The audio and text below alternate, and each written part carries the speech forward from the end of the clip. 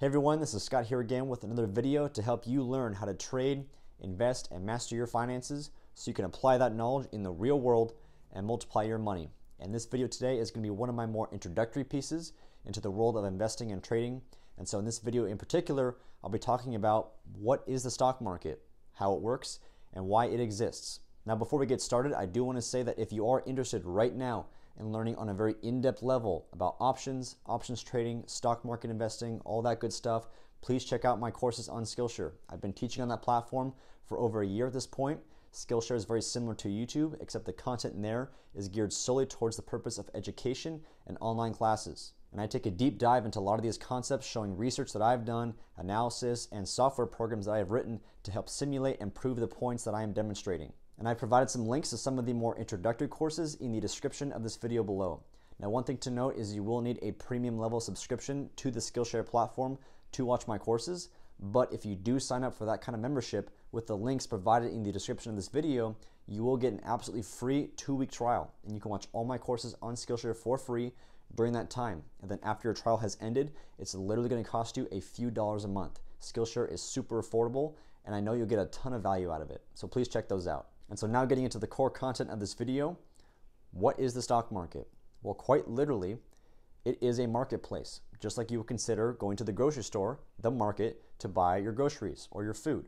It may not be an actual physical marketplace, but that's exactly what it is. When you go to the grocery store, for example, in that case, when you enter the marketplace there, you are the buyer, you are looking for various items that you want to purchase, and you purchase those items from the sellers, i.e. the producers of those items. And the stock market's the same thing. It's a marketplace. There are buyers, there are sellers, and they are trading, in this case, stock or shares of a company. And there are actually multiple marketplaces in which stock is actually exchanged or traded between the buyers and the sellers. So you have individual branded grocery stores like Pavilions or Albertsons, and then in the stock market world, you have individual marketplaces like the New York Stock Exchange. That is the name of one place, one exchange or marketplace where stock is actually traded between buyers and sellers, and there are many others. And so now this brings me to my next point of, now what is stock, right? What is this specific item that is being traded between the buyers and sellers in the stock market? Well, stock refers to basically two main concepts. It's tied to two main things. The first of which is stock represents ownership, an ownership stake in the specific company that you are trading. So for example, if you bought one share of Apple stock, and share in this case is the name you refer to a quantity of one individual stock. So if you bought one share of Apple, you now own a very, very, very small piece of the actual company. And the more shares you purchase, the more shares of stock you accumulate in your portfolio, the greater your ownership stake in Apple becomes. And eventually, if you accumulated or purchased enough shares, and this would cost millions and millions of dollars, but if you had the money to purchase that many shares of Apple, at some point you would become a significant, one of the top shareholders in the company. And in that case, you would have significant voting power and influence on the actual direction of the company. And that should make sense, right? Because if you are one of the top shareholders, that means you have one of the largest slices of ownership in the whole company. So of course, your opinion, your say, your voice should have power in what the company does. And so that's the first thing that stock represents. The second thing is stock also represents the current market's valuation for the company. In other words, what is the actual value for Apple as an entire company? And the way you calculate this number is you simply take the total number of shares that are floating out there in the stock market. There is a finite number of Apple shares. And so you take that number and you just multiply it by the current share price of the stock. What is the stock trading for? Might be $100, 120. So you just take the current price of one share of Apple stock, multiply it by the total number that are out there, and that will give you the current market's valuation for Apple as a company. And when I say the market's valuation, I'm referring to the market as the collective millions and millions of people that actually make up the stock market. There would be no market without all the people to be buying and selling the stock, right? And at a certain point in time, whatever the price of Apple stock may be, that is the collective consensus at that point in time of what Apple as a company is currently worth. And this valuation of the company changes every second, every day, every week, every month, every year. And the company's market valuation, and therefore the stock price, can change for any reason at all. It could be something that's actually well known if it's in the news. Maybe it's a big earnings announcement. Maybe it's some change in the upper management of the company, whatever. Or it could be for a reason completely unknown. And that's one of the mysterious and fascinating things about the stock market, is that it can do things that make no sense at all sometimes. And sometimes it can make perfect sense. And you just have to roll with it no matter what, because you are just one person in a huge sea of other people with different ideas and opinions and different positions. And just you by yourself with your own perspective and opinion on what the company is worth is not going to sway the minds of everybody else. Okay, so at this point, we've now discussed what the stock market is, what is stock, but now why does this whole thing even exist in the first place? What is the point of companies actually issuing stock to be traded in the marketplace? And the answer for that is quite simple: to raise money or to raise capital, right? Companies need money oftentimes from external sources to maintain their day-to-day business activities. And this is because for a lot of companies, the profit that they're able to generate from selling their products or their services is not enough to actually fund the operations of the corporation. Some companies don't even have a profit yet, so they have no choice but to raise capital by issuing stock in the market. And there are many other ways as well that companies can raise capital.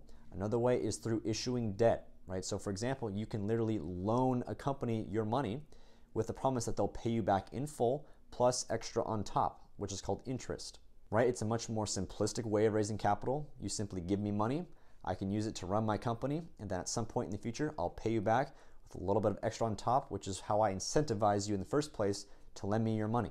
Now, stock is a bit more complicated because there is this ownership component to it. And also in the case of bankruptcies, stockholders are actually prioritized less than debt holders and other complexities like that. But stock is simply just another way for companies to raise capital. And so the incentive in this case, right, the reason why people would even bother giving money to a company through the process of purchasing stock is twofold. One, it's partially for that ownership stake that comes with buying stock, although the main reason though is for the potential for growth in the company, right? Like I said earlier, if you really wanted to have influence in the company through buying stock, you would have to accumulate millions and millions of shares most likely, which would cost millions and millions of dollars. So again, the main reason why people want to purchase stock is for the hope, the promise that the stock price is going to increase, meaning the value of the company is going to increase. And the market's valuation for a company can increase for a variety of reasons. It could be that the company has expanded its market share. It could be that the company is now producing more products. They've expanded their product line. It could be that they've acquired other companies and have grown their presence and market share in the process. And it could also be through increasing their revenue and therefore their profits. And of course, there are many, many other reasons why a company's valuation might increase, but those are just a few of the main ones. And if a company were to achieve any one of them, that might be reason enough for the collective consensus of all the people in the marketplace to agree that, yes, now the company should be valued at a greater number. And therefore, the stock price is going to have to increase to reflect that. And that would be a great thing for you if you purchased the stock of that company before the valuation increased. So for example, if you initially bought, let's say, one share of Apple stock for $100, and now the company's stock is worth $110 per share, well, you could sell your share back into the market. Someone will always buy that from you, and you would have made $10 on that transaction, right? You bought it 100 and you sold it 110. The difference is 10. That's your profit. And that is the main reason why people actually buy stock, invest in companies in the first place. Since the first option is pretty much out of reach for most people, right? i.e. gaining a significant ownership stake in the company that requires a lot of capital, which most people don't have. That leaves most people with the second choice, which is finding a company that you think has great growth potential going forward into the future, buying shares of that company's stock, and if you are correct in your assumption, waiting for the stock price to steadily increase, and then at some point, selling those shares back into the marketplace at the higher price and making some money. And so there you go. That's what the stock market is. That's what stock is. And that's why this whole thing exists in the first place.